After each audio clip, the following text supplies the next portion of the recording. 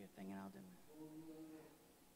Baruch atah Adonai Eloheinu melech haolam, asher kitshanu bidvarecha natan lanu et Yeshua Meshihenu, v'tzivanu lehiot ola olam. Blessed are you, O Lord our God, King of the world, who has sanctified us by your word, given us Yeshua, our Messiah, and commanded us to be light to the world. Amen.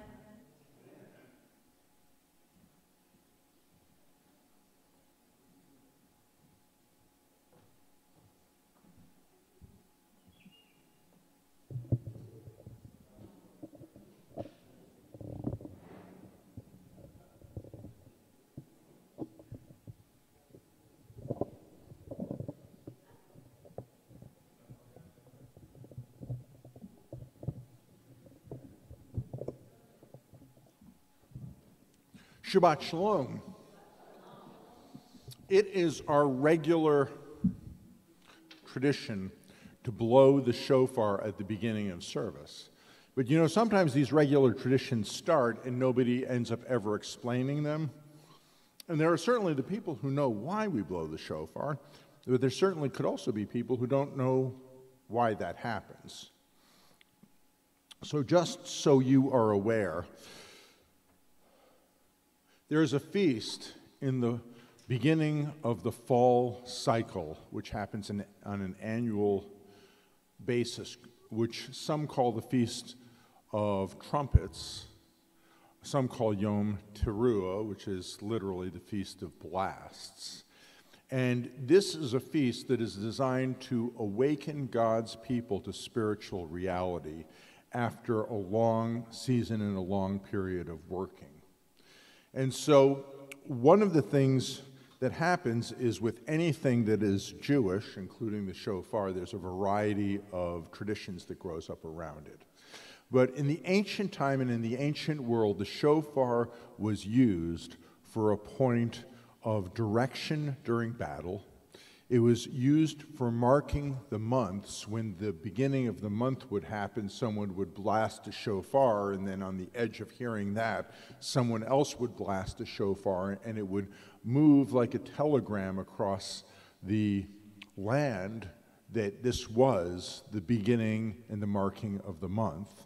And also what ended up happening was when there was a need for an assembly, sacred or otherwise, there would also be a blast of the shofar. So for us on a weekly basis, the blast of the shofar marks a call to the people of God for assembly. It's also said in Jewish tradition that every time the devil hears the shofar, it terrifies him because he's not entirely sure at the beginning whether or not this is the last shofar that finishes him off. Amen. Amen.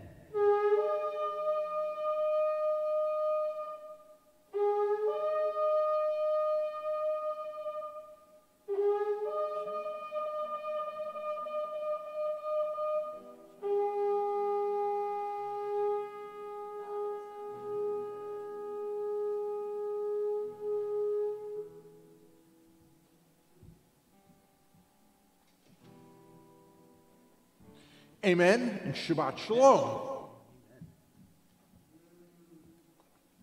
Those of you who are keeping careful tabs on what happens around here know that I was gone last week, and I had a very joyous event.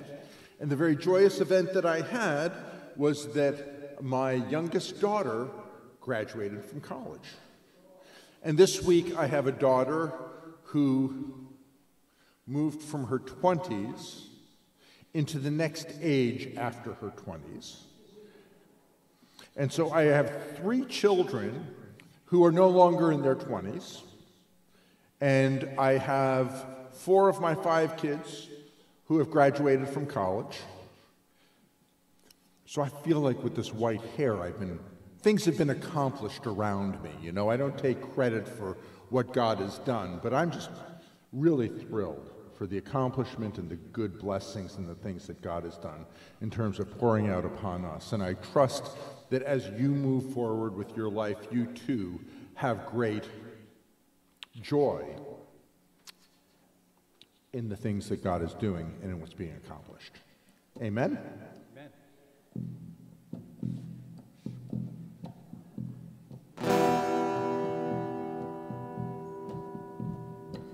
Shout for joy to the Lord.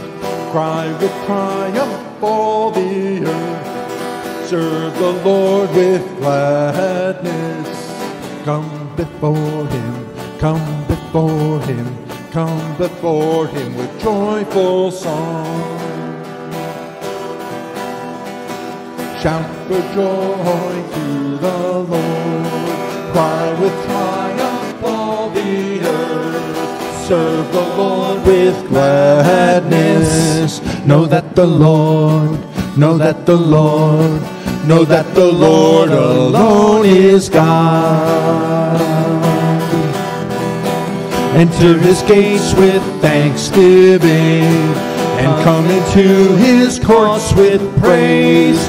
The Lord he has made us, we are his. Give thanks to him, give thanks to him, give thanks to him and bless his name.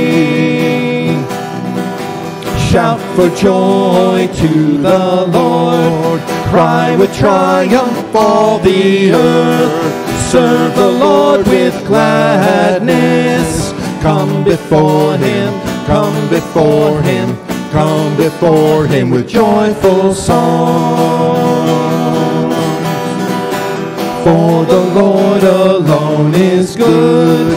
His grace will stand till all is gone, and his truth to all ages. Give thanks to him, give thanks to him, give thanks to him, and praise his name.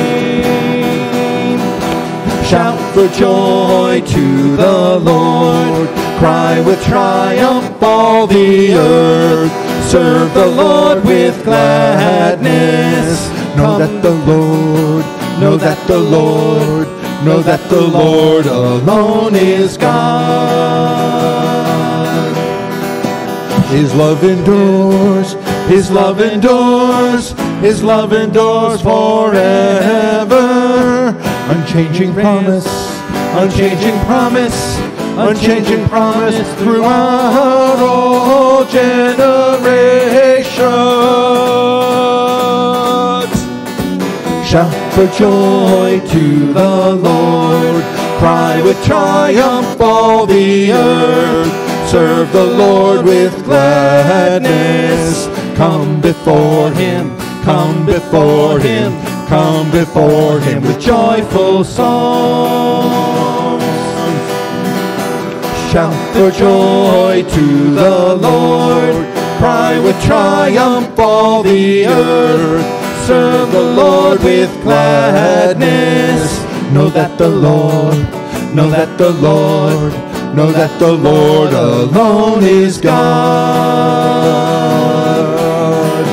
Know that the Lord, know that the Lord, know that the Lord alone is God.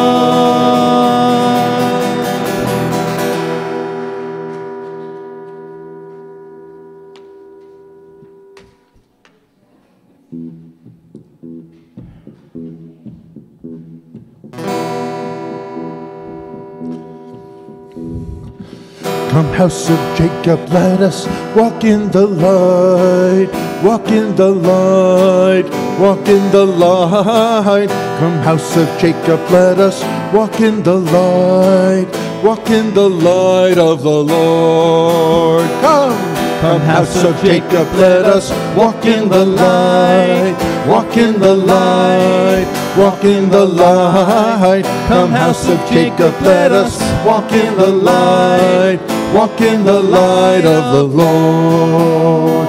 The haughty man is humbled, the lofty one brought low, for the Lord alone will be exalted in that day, when every knee shall bow and every tongue confess that Yeshua is the Lord, and to the glory of God. Come, house of Jacob, let us walk in the light, walk in the light, walk in the light. Come, house of Jacob, let us walk in the light, walk in the light of the Lord. The haughty man is humbled, the lofty one brought low, for the Lord alone will be exalted in that day, when every knee shall bow and every tongue confess that Yeshua is the Lord, and to the glory of God.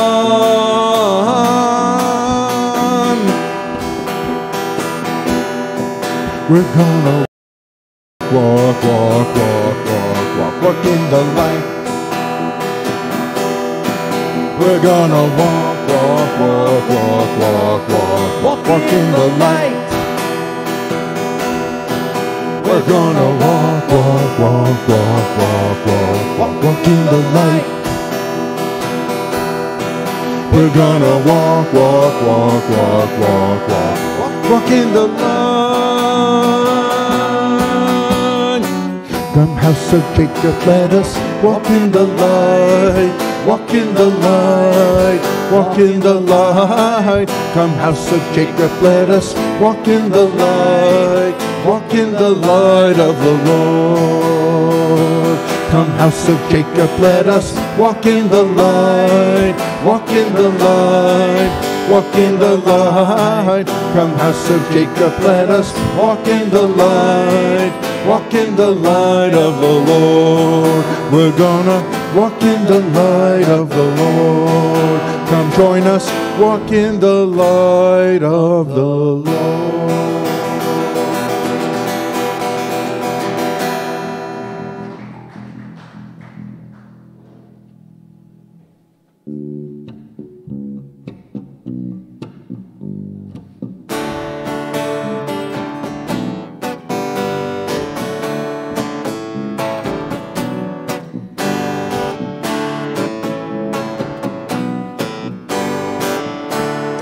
This is my cry, this is my defense, this is my joy in the victory dance. This is your hand reaching out to me free. The grave is overcome. Our Messiah rose for us. Every battle you have won. Every battle you have won.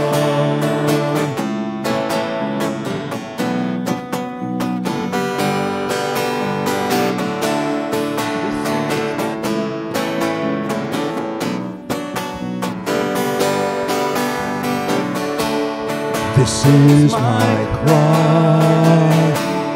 This is my defense. This is my joy in a victory dance. This is your hand reaching out to me.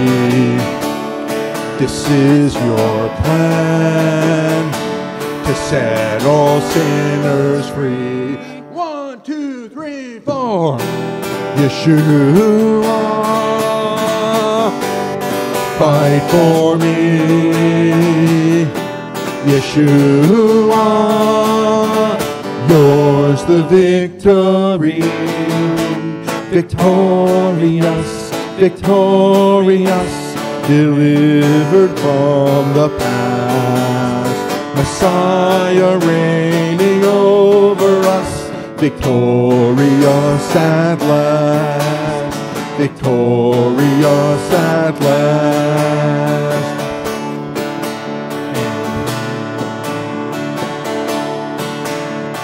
And he who lives in me is greater than the enemy, and he who lives in me is greater than the enemy, and he who lives in me is greater than the enemy, and he who lives in me is greater than the enemy, and he who lives in me is greater than the enemy, and he who lives in me is greater than the enemy.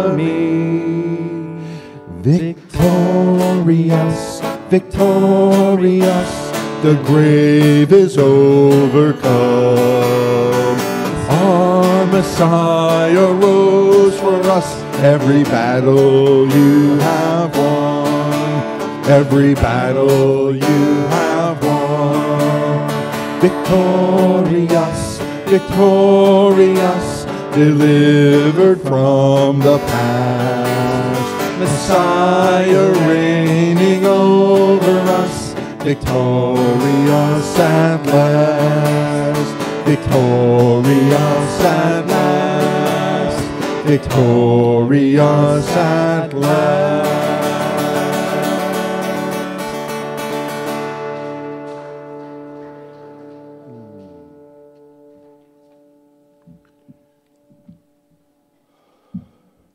Different parts of Scripture seem to speak to different generations and different times. And there was a combination of Psalms that I was in, including Psalm 1, Psalm 2, and Psalm 127. And I was just looking at all of these, and it just seemed like these together spoke to our generation. We are a generation of anxiety. We are a generation that are type A personalities. We are a generation that feels like we have to accomplish.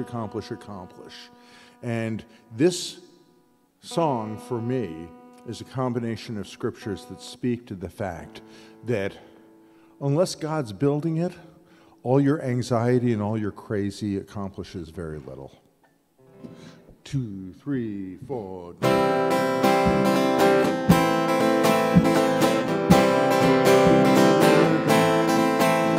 If Adonai builds the house and he watches over the city, only then do your long hours matter. Craftsmen and the watchers together, his word only will stand.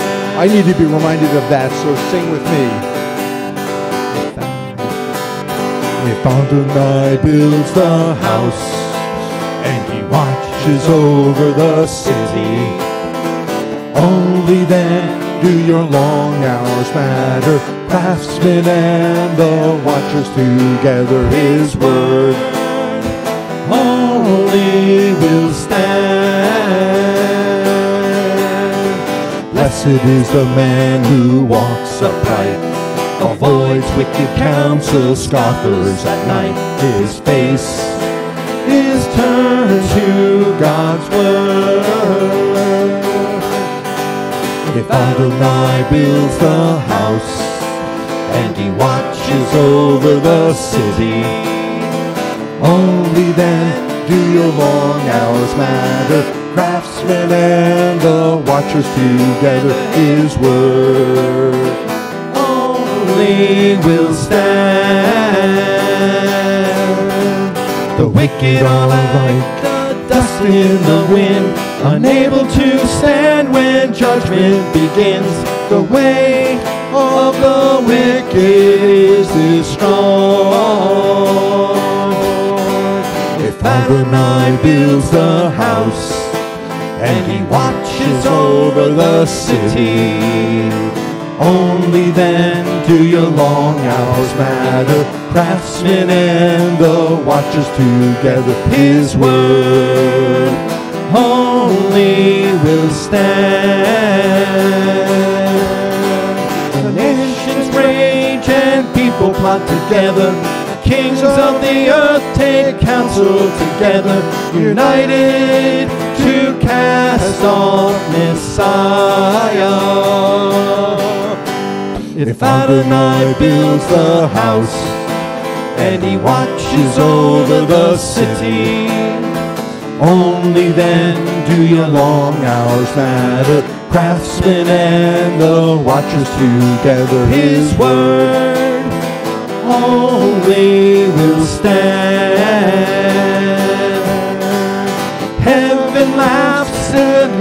voice rings on the holy hill, is Messiah your King. Kiss the Son and take refuge in Him. If Adonai builds a house and He watches over the city, only then do your long hours matter. Craftsmen and the watchers together, His word only will stand. You are my son, I'll give you the nations, the ends of the earth as your possession. The rebel you'll break as clay shard. If Adonai builds the house and He watches over the city, only then do your long hours matter. Craftsmen and the watchers together, His word only will stand. If Adonai builds the house.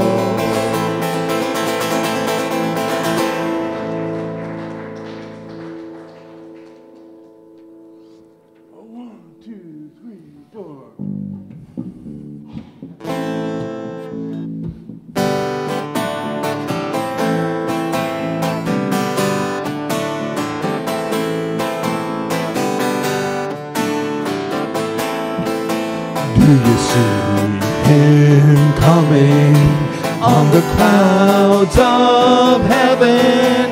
In the way He left, so will be His return. Do you see Him coming on the clouds of heaven? In the way He left, so will be His return. We don't know the coming day, for the Father in heaven only knows. With the Son and angels we watch as the trap is sprung at an unexpected hour. Do you see Him coming on the clouds of heaven? In the way He left, so will be His return. His day will come as a thief in the night to a partying people caught unaware. Scoffers will miss the obvious signs as Noah's disaster will again sweep them away. Do you see Him coming on the clouds of heaven? In the way He left, so will be His return. For we will hear of wars, rumors of wars, nation against nation as kingdoms fight, famines and earthquakes around the world. But this is only the start. Do you see Him coming on the clouds of heaven? In the way He left, so will be His return. The lawless will increase as the day draws close. Hatred sweeps nations and love grows cold. My people are betrayed as false prophets arise. The saved will endure to the end. Do you see Him coming on the clouds of heaven? In the way He left, so will be His return. For a sigh will descend with the command, the archangel's voice, the shofars of God to be caught up with Him. both living and dead, so we will always be with Adonai.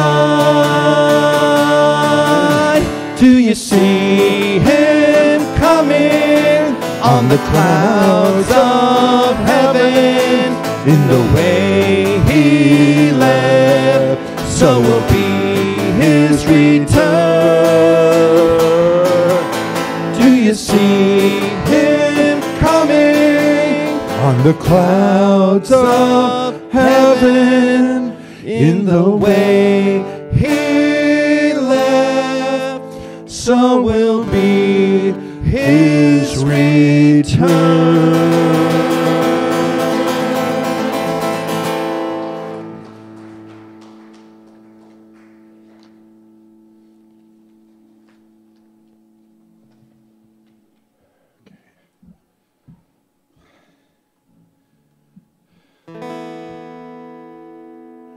Come the blessed of my Father, take what is yours to inherit. A kingdom has been crafted for you from the start of the world. Sing that with me again. Come the blessed of my Father,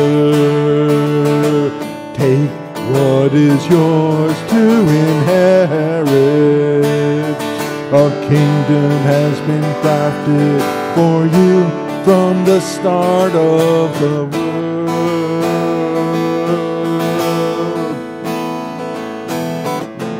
When the Son of Man comes, along with all his angels, the nations come to stand as he takes up his right throne. In my hunger you fed me, in my thirst you give me drink. As a refugee you gave me clothes. In my sickness you brought me back to health.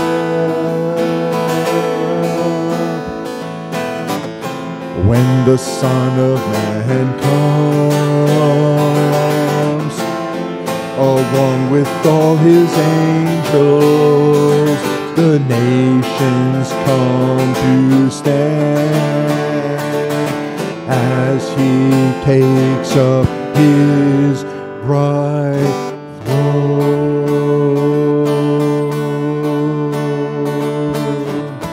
We don't remember feeding you. We don't remember giving you drink. We don't remember giving you clothes. We don't remember helping in your sickness. When the Son of Man comes, along with all his angels, the nations come to stand as he takes up his right throne. He draws the sheep, calls the goats, preparing reward, even punishment. The nations are in the balance. Even so, he is coming soon. Even so, he is coming soon. Even so, he is coming soon.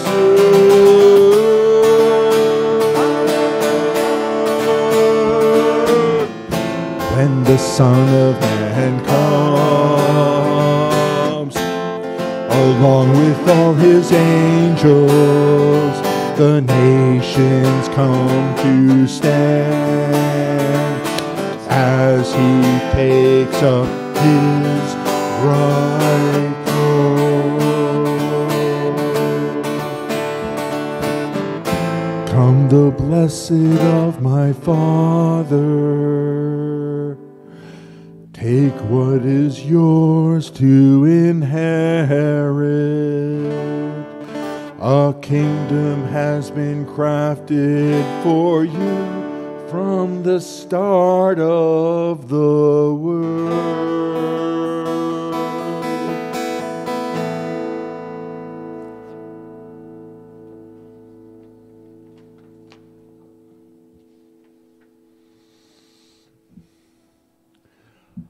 I'm not sure exactly why, but it appears to me that just singing well-known scripture songs makes Yeshua very different than the guy who is someone sometimes proclaimed in certain quarters.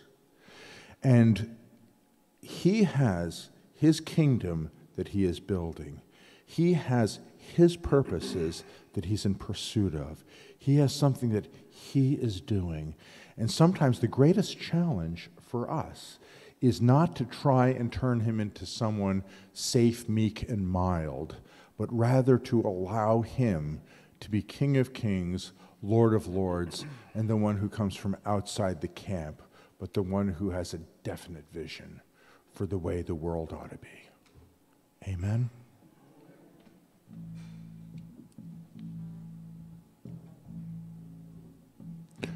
I have come to bring a fire on the earth. I have come to bring a fire on the earth. And how I wish it was already burning. How I want to see it ablaze.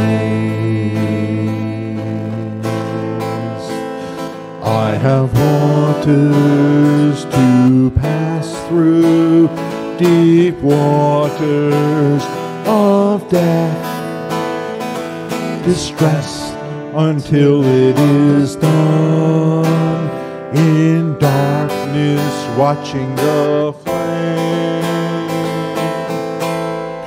I have come to bring a fire on the earth. I have come to bring a fire on the earth.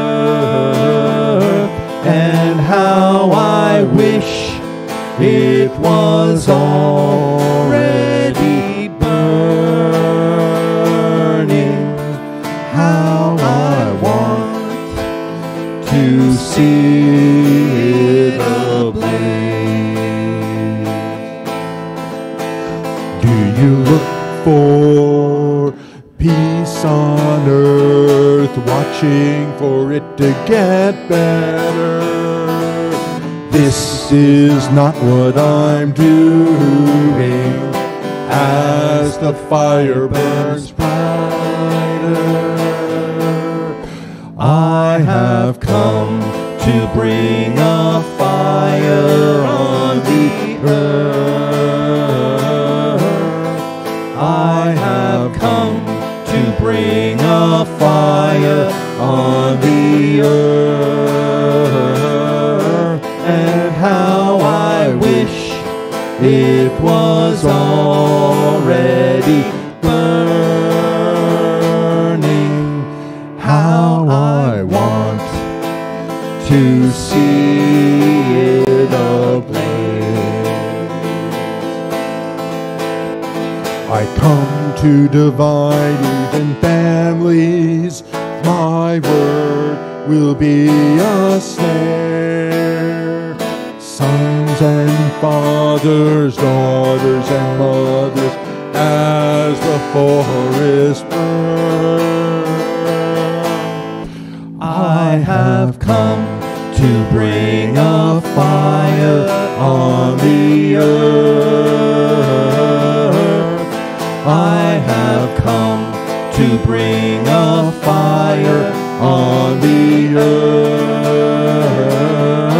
And how I wish it was already burning.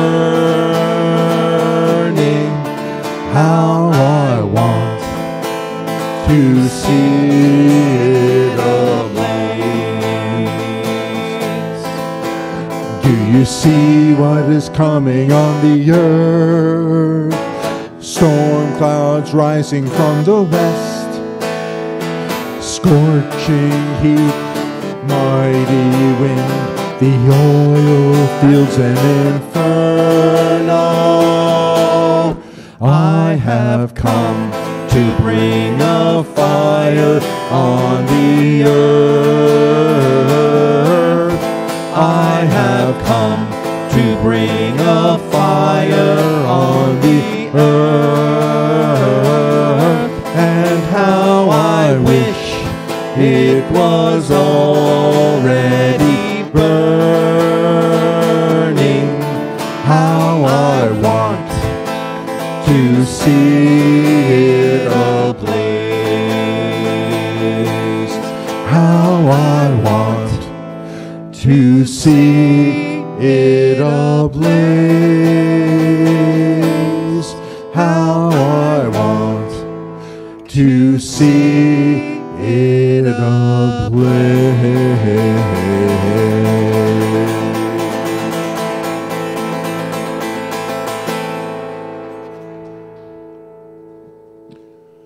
Would you rise and declare the Shema with me?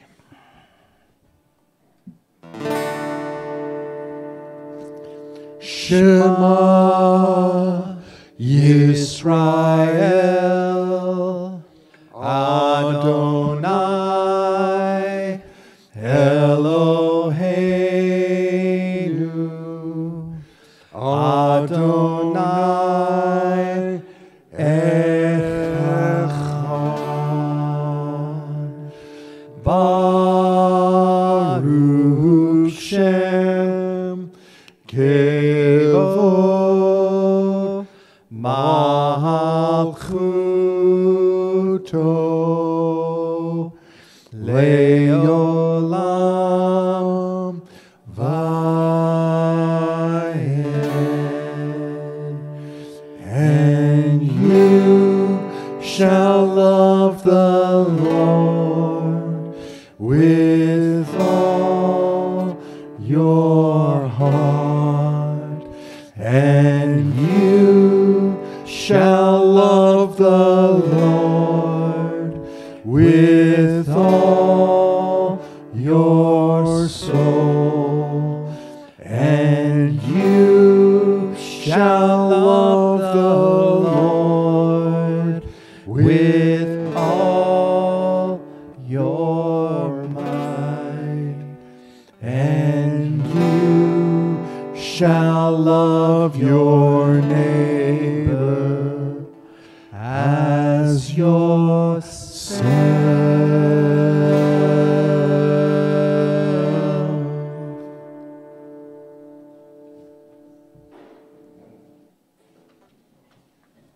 Lord, we just really thank you and praise you for who you are, Messiah. We thank you and praise you for who you are, King of Kings and Lord of Lords. We thank you for who you are because you are powerful. You have manifested yourself, and you are oh so different than we are. Lord, we come before you, and to confess this, often what ends up happening is we try and make you into the image of who we would like you to be. And you are not that person. You are instead someone who is extraordinary, someone who is amazing, someone who has seen from before any of this existed. And Lord, it is your will and your heart and your intention to take us out of this present age into a new age, which is beyond our imagination. Lord, help us to be a people who see you. Help us to be a people who walk with you. Help us to be a people who know you. Help us to be a people transformed, a people of shalom, a people of peace, a people of the presence of the Most High God, Lord. We just really thank you and bless you and praise you for this. In Yeshua's name, amen.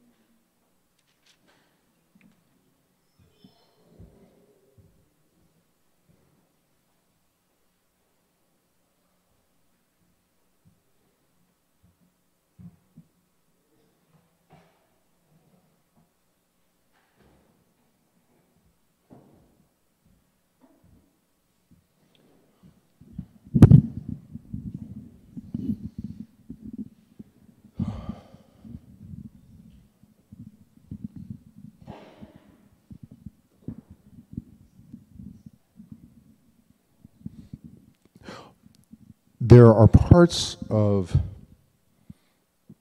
Scripture that speak very clearly to us. And, you know, one of the things that I find interesting is that a great deal of those who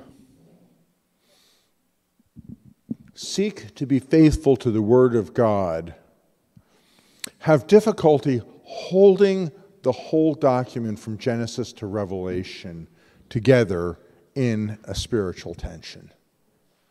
And every so often I visit some other places and stop in, and I see people who have their different takes on the Word of God. And I probably should just reveal to you that my bias is very clear. I believe that movements that hold on to portions of the Word of God are better than movements that do not hold on to portions of the Word of God. But at the same time, I believe that the more a movement integrates larger portions of Scripture, the more there's the possibility, at the very least, that extraordinary and wonderful things will take place. And so I enjoy preaching from all parts of Scripture. And I am thrilled with what God says and who He is and what He's doing. But if there was one thing and one thing alone that I could impart to my generation, it would be the character of the Most High God, the character of the Creator, the character of who, before any of this happened, He moves and He speaks. The character of the one who takes patience for the creation to come into being. The character of the one who, whether things seem to go quickly in our eyes or whether they take epochs and millennia to develop, He has the patience for this. And in the beginning of Genesis, there's a creation. In the beginning of Genesis, our falling short of who God is, it breaks the heart of creation. And in the midst of this, generation after generation, lifetime after lifetime, there is an outpouring of who God is as we wait for Him to find a man. And this man is going to be different because this man is going to tell his son about who God is. And this man is going to make such an impression on his son that when his son tells his son about who the God is, it's going to survive generations. So we get the patriarchs with Abraham, with Isaac, and Jacob. And we read through it, and you can read through Genesis in an afternoon, honestly. But you look at the amount of time that passes, and you see the patience that God has. And you see them moving through, and what ends up happening is despite him taking a people to himself, in order for him to create the character that needs to be created in the people, in order to create a people who are going to be merciful and who are not going to be arrogant, hard, and proud, he has to put them in 400 years of slavery. That's not an accident. That's generation after generation after generation of greater and greater difficulty. This is the silversmith who is putting heat on the silver and taking out the dross and the impurity to the point where what ends up happening is it gets to a place where the people are not what they were when they first went into slavery. Even coming out of slavery, what's been taken out of them, there's been something else put into them, and they've become slaves. They have become a people who, in the first generation, simply cannot take the impulse and the drive of being a free people. They can't take initiative. They have been so cowed and so beaten that all they're looking for is a new slave master to replace the old slave master. Another generation has to be waited on to grow up that can take initiative, but they can learn from what's happened in the past. It would be a long sermon if I go through all the rest of the pieces of salvation history as I see it and as I know it. But understand that when I come to Scripture,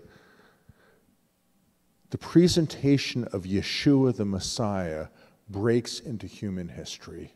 And we see the one about whom what he says of himself, he says, if you've seen me, you've seen the Father. You have one who is not anti-Torah. He is not anti-prophets. He is not anti-writings. In fact, if you go through what Yeshua quotes in the Gospels, you see that he has a great affinity for the book of Deuteronomy. And that is by far the most quoted piece of Scripture of anything that Yeshua draws on in his earthly ministry. And you have somebody who comes to show us the character of God, because anything short of him, we keep on getting it wrong. And I am thrilled when Yeshua is raised up. But sometimes it concerns me because some of the people who raise up Yeshua are unwilling to allow himself to dress himself in the vestments of the rest of Scripture. And when Yochanan says that in the beginning was the Word was with God, and the Word was God, he is taking Yeshua and tying him both to the Father, but he's also tying him to the revelation of Scripture.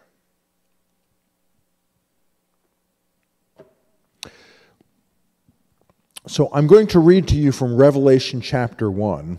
And one of the things that I love about Revelation chapter 1 is this is a passage which talks about the resurrected Yeshua.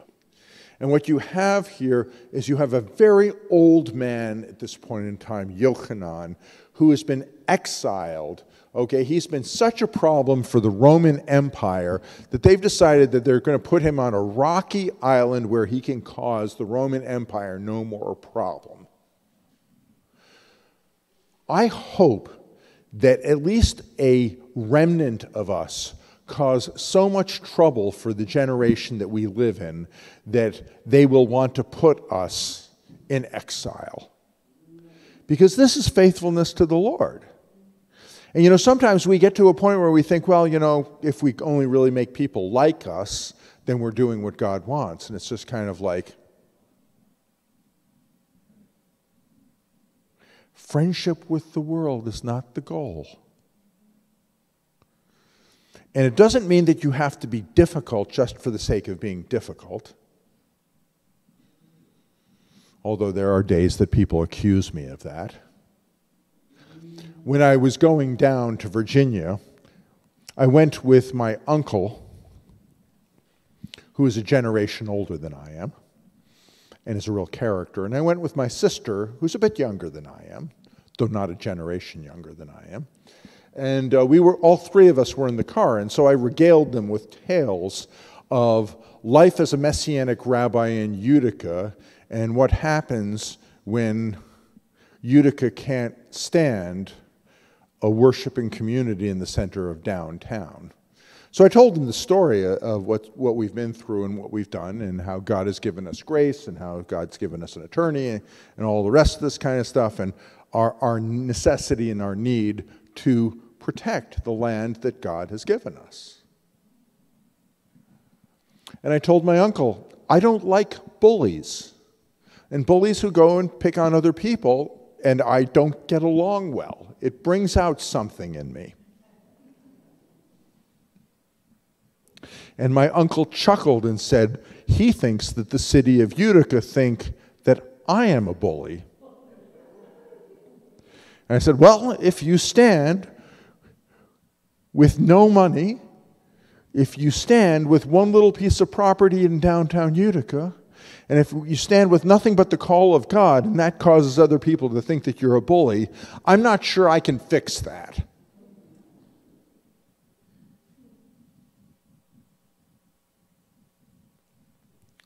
But sometimes people mistake the peace-loving people of God for pacifists.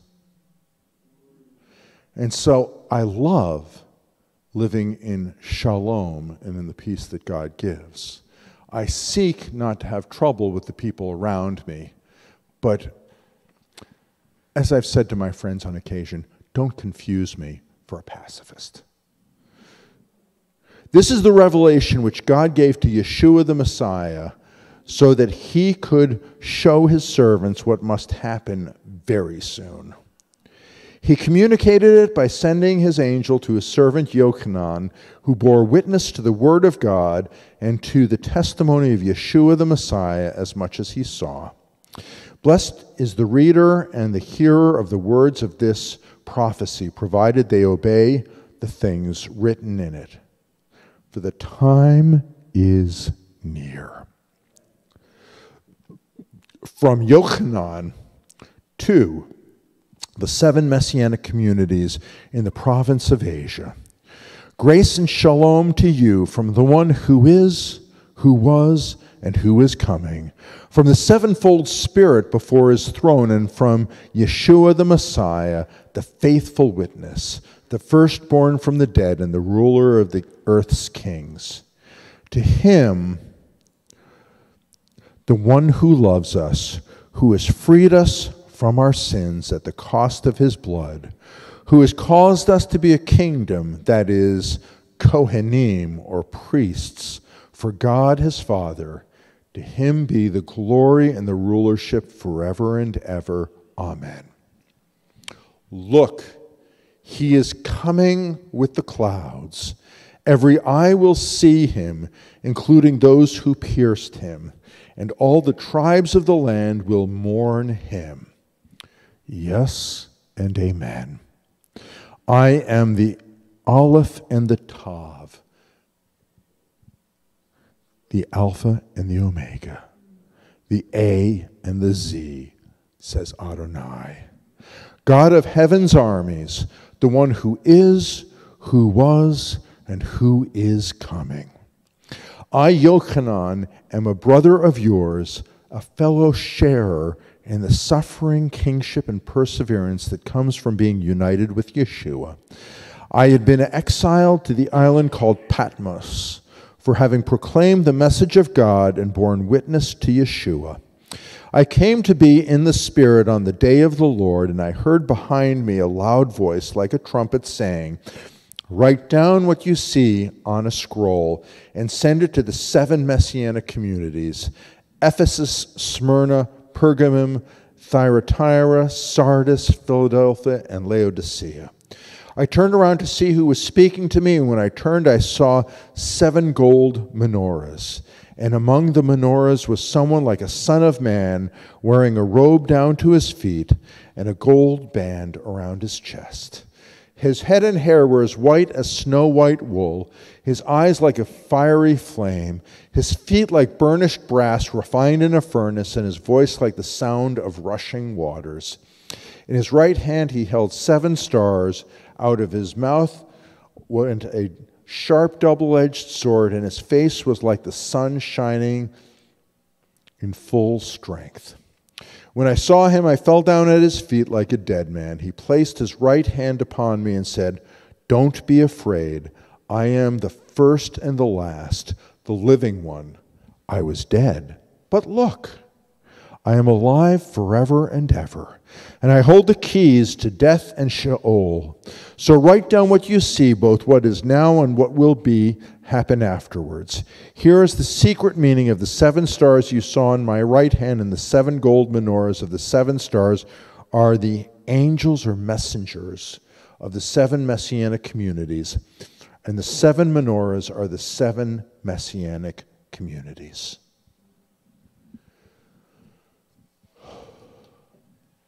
What can we say from this passage based on who Yeshua is? One of the things that I will say is very simple. Everything is under his power and under his control. There is nothing which has escaped him. Furthermore, this has the same formula in Revelation chapter 1 that the end of Messianic Jews or Hebrews has. The same yesterday, today, and forever. We proclaim Messiah because he is outside of time. We proclaim Messiah because he is not fickle. He does not change. We proclaim Messiah because anybody who claims that they have a greater revelation of him than what Scripture says, anybody who wants to give you a variation or an improvement on who he is here is horrifically misled, because he does not change. Furthermore, what you have here is you have a glorified look at Yeshua. One of the things that we have to live with in this present age is we have to live with a certain amount of the glory of God being shielded because of our own sin natures and because of our own propensity to sin. I would promise you that if God unveiled his glory to us this evening fully, the way that it is seen in the throne room of heaven, I promise you that there would not be a living person left. I promise you that the very glory of God would move through the room and would take and would burn up any sin that was in the room, and that the salvation that he has given us has paid for our sin. But we are in a process where he is redeeming us and taking us and moving through us and cleansing us and purifying us. And I do not want to discourage you, because in many cases, many of you have been on a path for a period of time, and the path that you have been on has been a refining fire in you. And many of you are much better than you were in an age and a time that you can remember. Many of you have been purified from much pride. Many of you have been purified from lust. Many of you have become people of commitment, people of depth, people of character, people who take the instruction of the Ten Commandments seriously, people who take the additional instruction that goes on top of the Ten Commandments, which is Yeshua's Sermon on the Mount, which is paralleled by his Sermon on the Plain, where he takes what was external originally in Torah and he says, don't think that this is merely external, but this is a life lived from the inside out. And some people try and take the instructions in the Hebrew Scriptures and go, well, you know, we get rid of this and we get rid of that, we get rid of the other thing.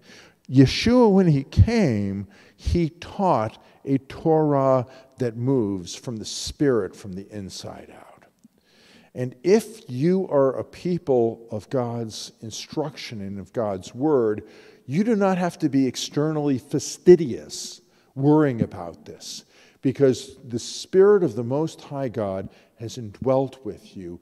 And if you dwell to please the Spirit of God who is inside you, you don't have to be picky-Annie about how certain external things are, and you don't have to niggle other people either. You just get to live a powerful Spirit-led life.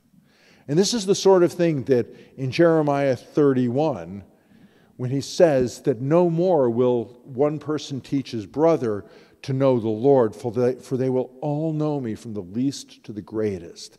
To be a Spirit-led people is to be a people who have encountered the Most High God and who are living on a level where we're not trying to beat them up with this little command or that little command, or trying to play the game of religious gotcha with it, you know? This is not what the life of this generation in this era is to be. This is to be a people who live in a fashion where the clarity and the purification of standing before the Most High and standing before Messiah and standing before the glorified one is. And you know, I quote Scripture more than most things, but every so often there's someone who has had an insight who's not in Scripture who I enjoy referencing to. And C.S. Lewis talks at one point in time in his writings about if you were to see who any one of us in this room was to be in our glorified bodies, so great would be the glory that we would think that that person, in the glorified presence that they are going to be granted from Messiah, we would encounter that person and think them to be a god. And this is God's plan and purpose for each of us. And every so often there's religions that come along that try and tell you that by your seizing power, by your seizing control, by your seizing the other things of the present age, you can be a god. And I assure you that the path to being purified, the path to being sanctified, the path to being set apart and holy, the path to becoming like Messiah comes in humility. It comes in gracious acceptance of the Spirit of the Most High God. It comes in understanding that this may be an age of suffering for many. This may be an age where you're not happy with the process and the procedure that God's going through. It may be a process and a procedure where you go, God, if you really loved me, I don't understand why you would let me go through great difficulty.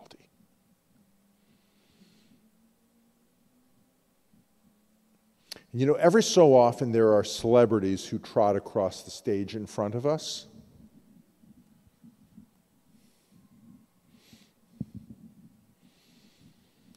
And right now there's a pair of celebrities who have salaciously been behaving badly in a televised court case that has gotten a hold of all of America. And the ex-husband is famous for playing a pirate. And the ex-wife is famous for playing the girlfriend of Aquaman. And they are just behaving so badly. And so these things all come to the surface, but the saddest thing that I have heard about what is going on is that the ex-wife was a 16-year-old, had a personal tragedy, and because of her personal tragedy, she decided that God could not exist and became an atheist because of the death of somebody who was close to her. Now, the fact that they're famous and the fact that they behave badly is not of terrible interest to me. But the idea that there is a segment of people who have a disappointment with God because He doesn't do what you want Him to do, understand that Revelation chapter 1 is written by someone who is in exile on the island of Patmos. This is someone who did everything that God wanted him to do, was fearless in his witness and testimony, and if anybody could have disappointment in the way that his life went, it was Yochanan, who was in exile on Patmos.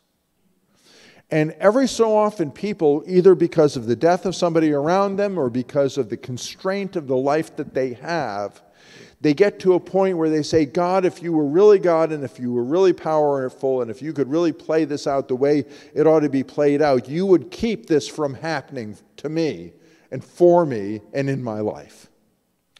There are people in this room who have suffered great loss and continued to walk with the Lord. There are people in this room for whom their life didn't go the way that they intended. But Messiah ended up taking Yochanan, who was in exile and who was the least of these, and whom I am sure he believed that his life was utterly useless to the body of Messiah because he was in exile on a rocky outpost in the Mediterranean Sea that he could not get off of.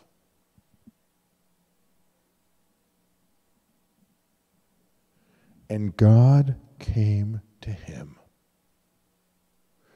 And what ends up happening is he ends up here on Patmos.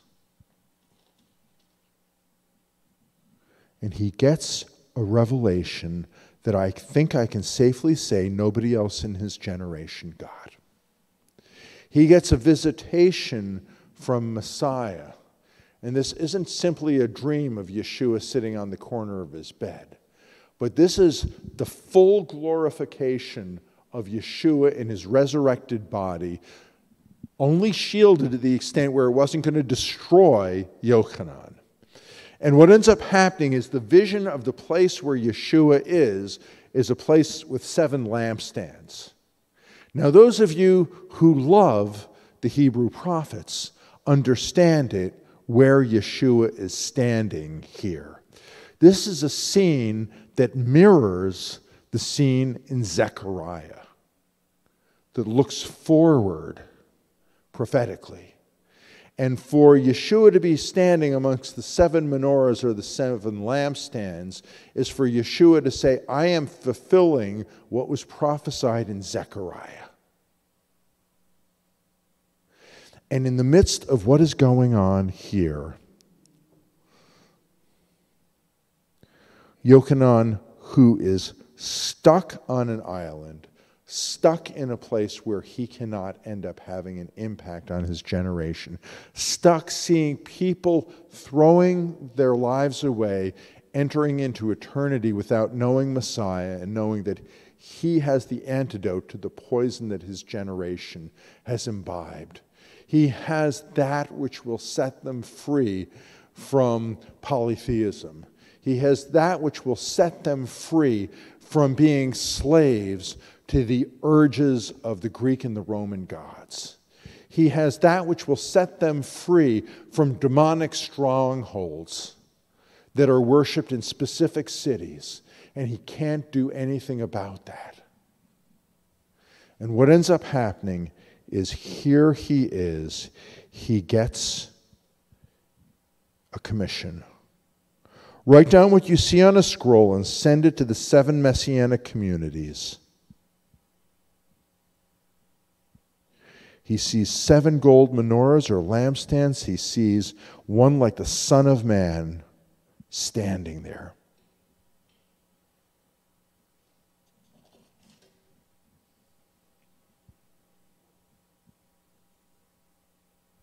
He sees the fulfillment of what the prophets desired to see. One of the things that I would really ask you to pray for me for is I'm giving a presentation next month, which is a theological presentation in town. And the presentation that I'm giving, I'm talking about the kingdom of God. But one of the things that I believe has happened to our generation is we have gotten so accustomed to seeing God fulfill prophecy that we don't recognize it anymore. And the other thing that ended up happening was in the early 1970s, there was a book that was written called Future Shock. And the issue with the book called Future Shock was the author, I think it was Alvin Toffler. If I've got it wrong, my forgiveness. I ask your forgiveness of me. But Alvin Toffler, his book Future Shock, essentially what he was saying was things are ramping up and technology is growing and things are changing so quickly that people won't be able to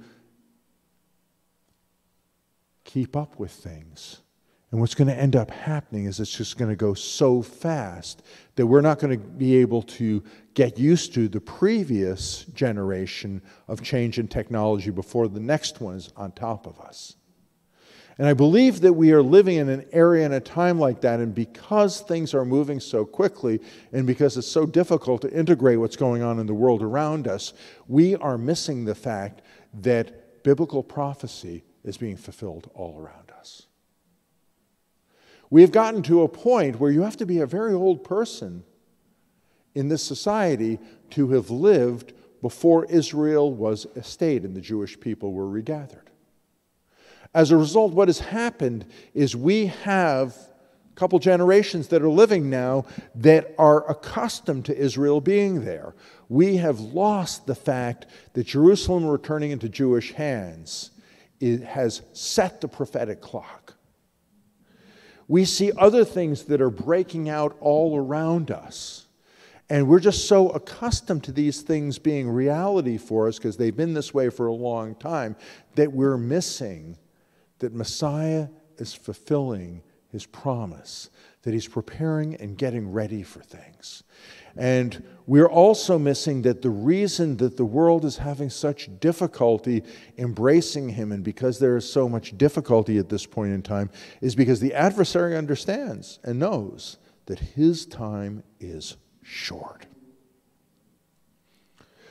The very encounter of seeing Yeshua left Yochanan, who I would conjecture was probably one of the purest and most holy and set-apart men of his generation.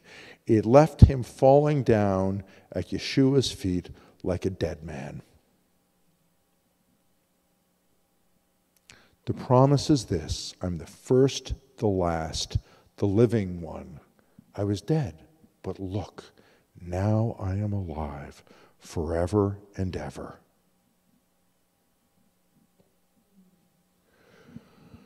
We are a people who do not need to fear death. Messiah has conquered it. We are a people whom the fight that you put up against sin is righteous, is pure, is good. We are a people who have not met full holiness and full set-apartness, but we are a people that God is present and alive with us. And he is doing great things. We are a people that the power of the Most High God is important. We are a people who are called specifically to integrate an understanding of the Hebrew Scriptures and the New Covenant. We are a people who need to be able to speak to other New Covenant people with the language of the Hebrew Scriptures. We are also a people that, to the Jewish community, we also need to be a people who can speak Messiah in the language of atonement, the language of sacrifice, the language of Messiah, the language of Isaiah, Jeremiah, and Ezekiel, the language of the one who stands in the midst of the lampstands, Yeshua, who is prophesied in Zechariah and who is spoken of in terms of his return at the end of Zechariah. We are a people who live between communities. We are a people that the whole book is careful and magnificent and wonderful. But I want to encourage you that there is no way to end up being stripped of your identity to the point where you can be a people who back off the identity of Messiah Yeshua. There is no Torah without the one who is the Logos, who is the Word of God. There is no prophets. There is no sense of empowerment, sense of the Spirit of God coming down, sense of the power of the Most High God without the firm foundation of the Word of God and without the one who was, is, and ever will be. This is what we proclaim. This is what we love. This is what we know. We are a people whom the extraordinary grace of God has been poured out upon. And anybody you can convey and communicate this to can live this life. But it's not a broad life. It's not an easy life. It's not a life that makes room for whatever you want to do. It's a life of atonement. It's a life of recognizing sin. It's a life of purification. It's a life. I'm going to make a comparison here, and it's not a perfect comparison, but I think that you'll get a sense of why the comparison exists. Probably the great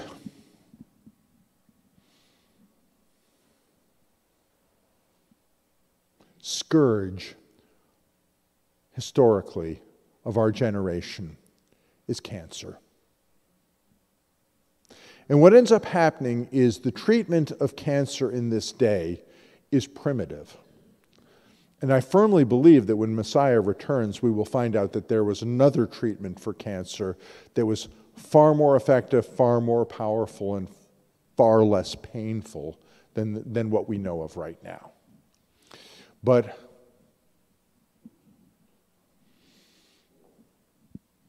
I was married to a woman who fought cancer for 14 years. I've got good friends who are currently going through fighting cancer.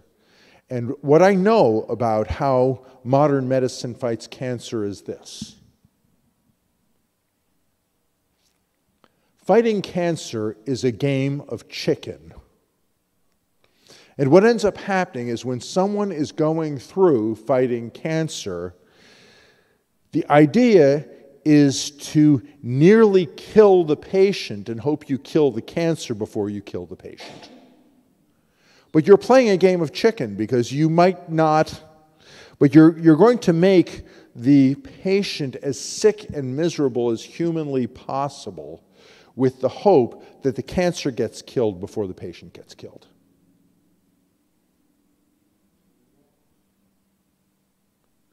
If we are willing, as people who discover that this is a disease that we have to fight, to go through this, are you not willing, brothers and sisters, to allow God to do whatever is necessary, however unpleasant it is, to set you free from sin and death? And all I want to suggest to you is if we will go through that sort of pain and sorrow and suffering and difficulty to deal with the physical disease that will give us more years of life in this present age, do not have contempt for the process that God brings you through to set you free from sin, from selfishness, from narcissism, from all the rest of the horrors of this present age. Because you, brothers and sisters, belong to the one who is described in Revelation chapter 1. And the way that he has been glorified, it is his intention to bring each of us through a process and a procedure whereby we will be glorified and we will live with him forever. That's what I got. Lord, we just really thank you and bless you and praise you that you are Lord, that you are King, that you are powerful, that you are present. And Lord, we come before you knowing that you are not like us. You are extraordinarily different than us. You are set apart. You, Yeshua, lived a sinless life. And once you lived the sinless life, on top of this, you gave yourself so that we could be ransomed, so we could be redeemed, so we could be set free, and so we could always be with you. Help us to keep our eye on the target, keep our eye on the prize, and keep aimed with target lock on where you want to bring us now.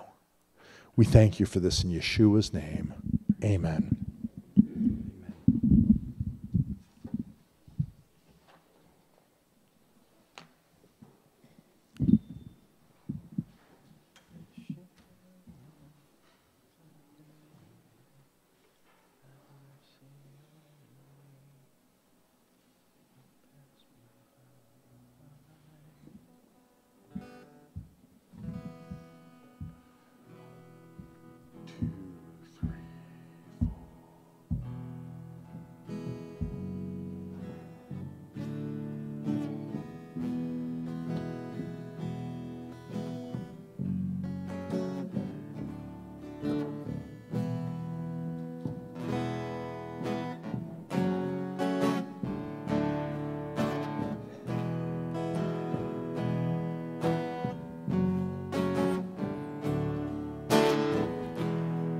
Yeshua, Son of David, have mercy on me.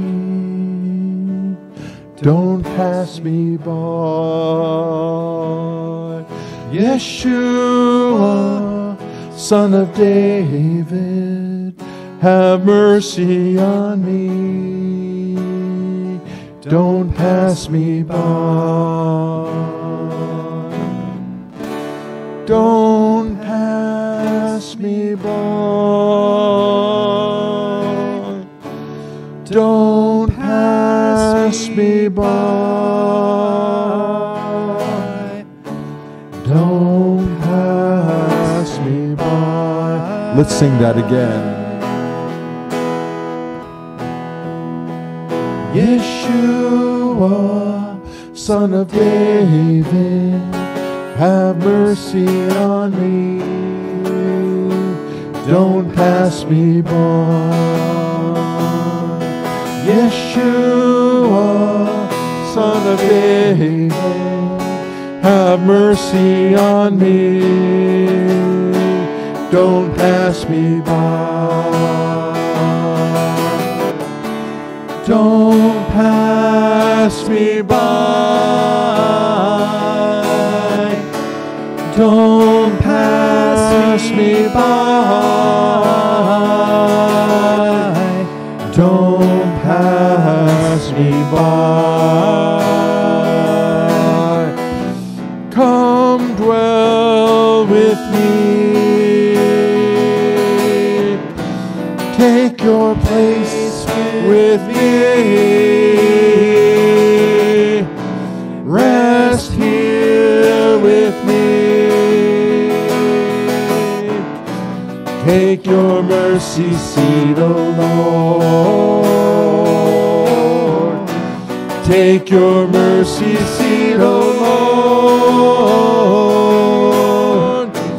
Take your mercy seat, O Lord. Take your mercy seat, O Lord. Take your mercy seat, O Lord. Take your mercy seat, O Lord.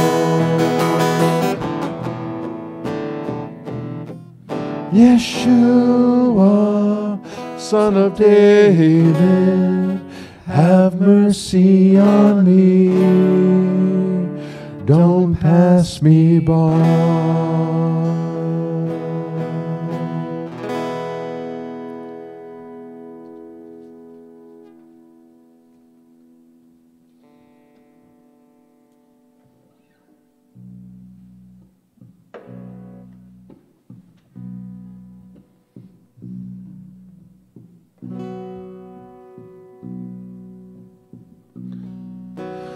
As we gather here, may healing rivers flow to worship in this house. May your Ruach flow. Gather your grace, forgiven but promised a new name. Nowhere compares to being with you.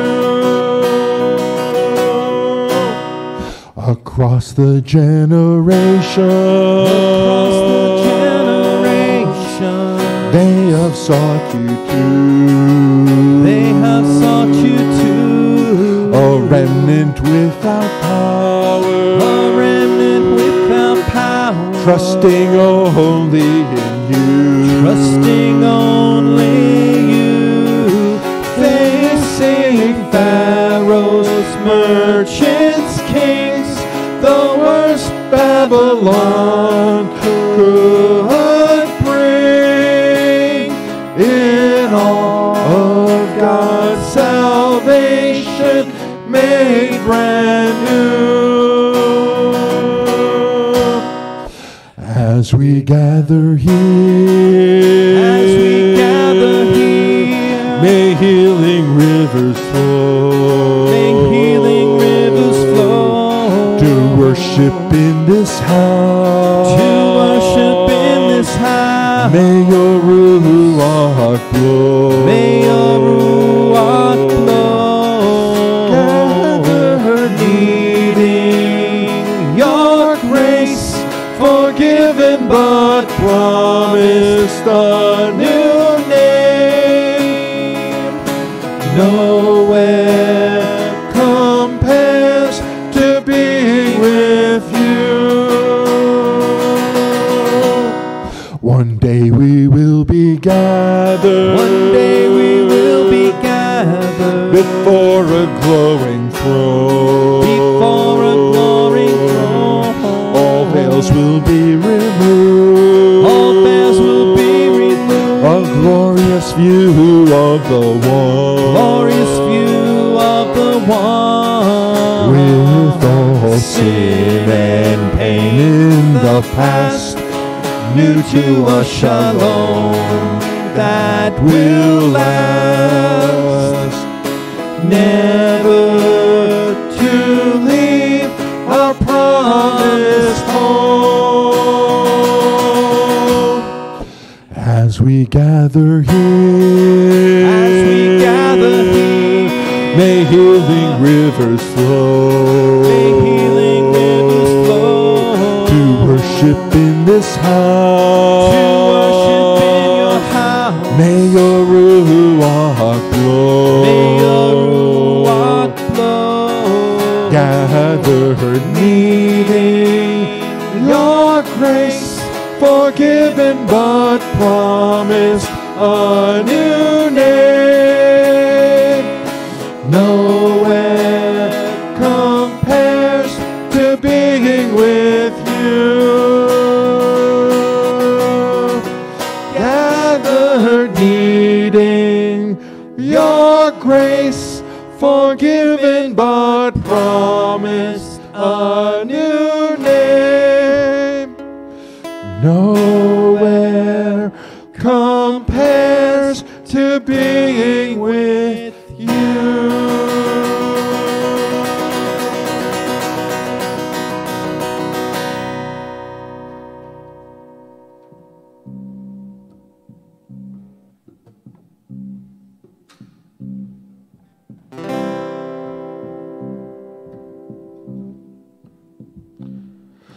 God is our refuge and strength and ever-present help in trouble.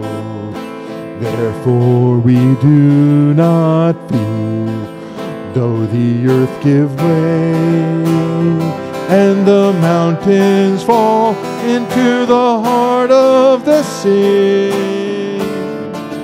Though its waters roar and foam, and the mountains quake with their surging, there is a river whose streams make glad the city of God, the holy place where the Most High dwells.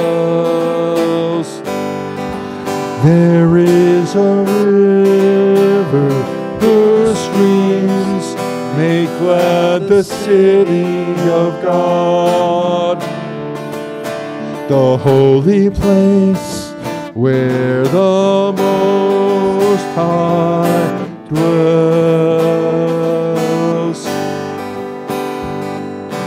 God is our refuge and strength and ever-present help in trouble. Therefore we do not fear, though the earth give way and the mountains fall into the heart of the sea. Though its waters roar and foam, and the mountains quake with their surging, there is a river whose streams make glad the city of God, the holy place where the Most High dwells.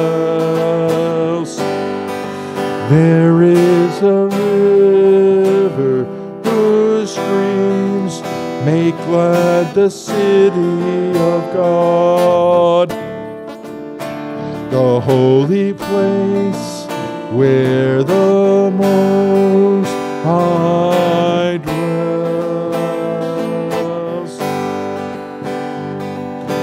God is our refuge and strength, an ever-present help in trouble. Therefore we do not fear, though the earth give way and the mountains fall into the heart of the sea. Though its waters roar and foam, and the mountains quake with their surging, there is a river whose streams make glad the city of God, the holy place where the Most High dwells. God is our refuge and strength. God is our refuge and strength. God is our refuge and strength.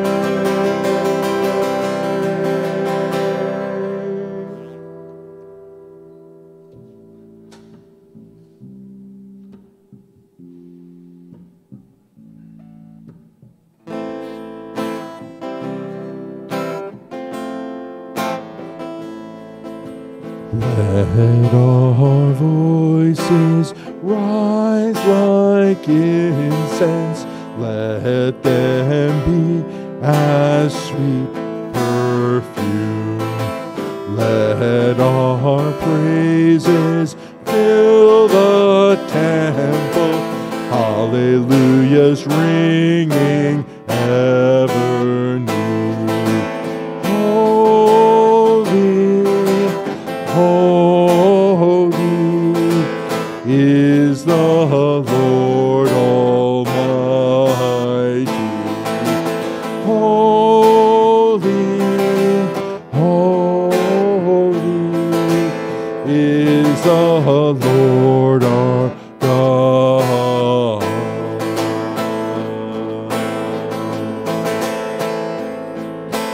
Let our voices rise like incense. Let them be as sweet perfume. Let our praises fill the temple.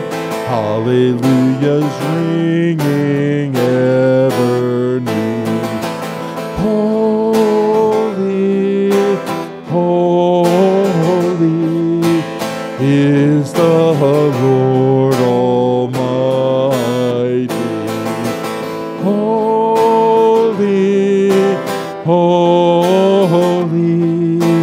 is the Lord our God. Holy is the Lord Almighty. Holy is the Lord our God. Holy is the Lord our God. Holy is the Lord our God.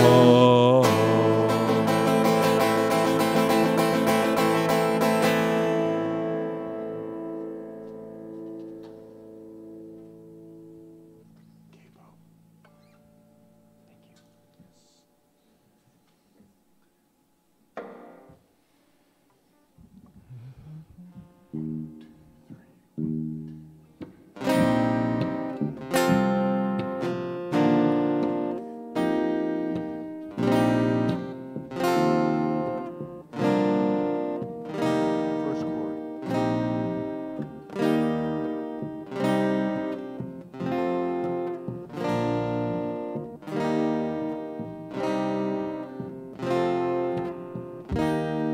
Lord, it's your beauty that wakens the morning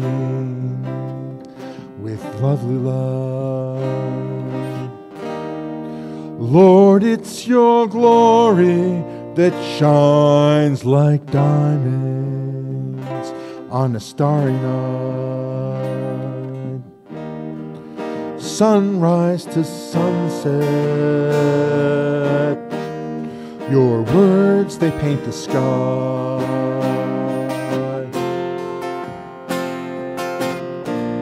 There's no one like you in all of the earth. All of creation sings of your worth. With words we can't hear, an unspoken truth is spoken everywhere.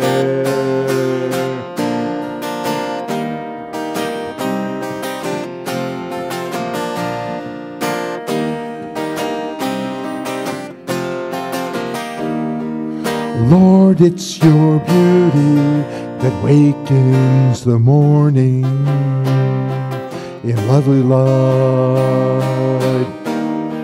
Lord, it's your glory that shines like diamonds on a starry night.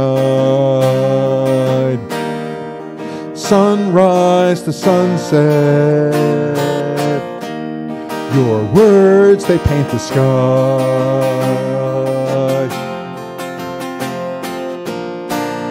There's no one like you in all of the earth. All of creation sings of your worth with words we can't hear, but unspoken truth is spoken everywhere. There's no one like you in all of the earth. All of creation sings of your worth with words we can't hear, but unspoken truth is spoken everywhere. Is spoken everywhere. Is spoken everywhere. Is spoken everywhere. There's no one like you in all of the earth. All of creation sings of your worth with words we can't hear, but unspoken truth is spoken everywhere.